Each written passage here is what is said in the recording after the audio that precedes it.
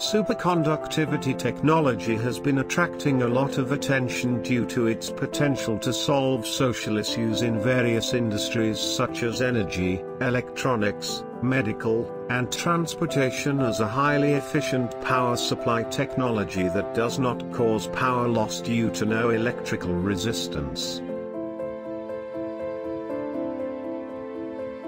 This is the world's first successful demonstration experiment in which a triaxial superconducting cable is installed in the actual system of a private factory. From November 2020 to September 2021, we have conducted and completed a demonstration experiment of triaxial superconducting cable system at Totsuka factory.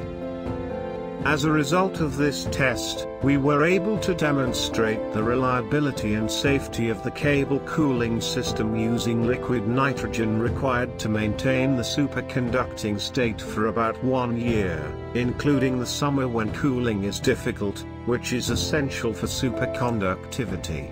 In addition, we have succeeded in reducing the cost of installation and operation.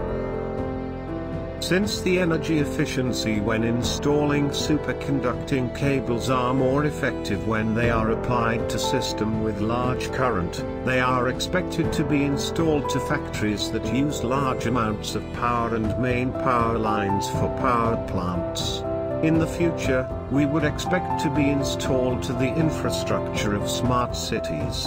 This superconducting system has reduced heat loss during power transmission by more than 95% compared to commonly used cables. It is also expected to be highly effective in factories that handle cryogenic energy such as liquid nitrogen, as it can be operated at relatively low cost.